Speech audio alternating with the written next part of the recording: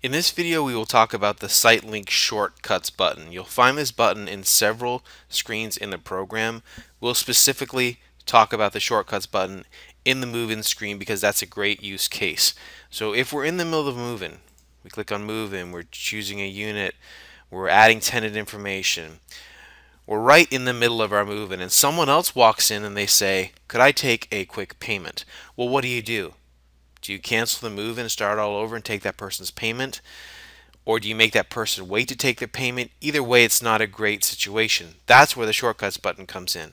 In the upper right hand corner, we have a button that literally says Shortcuts. You click on Shortcuts, jump to whatever the screen is that you want to go to. For example, payments.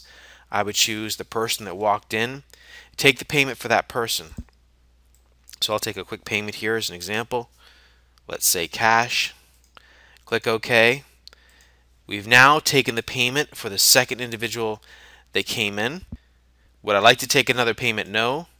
And now I'm back in my original move and I have not lost my place. So I was able to take a quick payment, come back right in the middle of my move-in to continue on going further with the original tenant.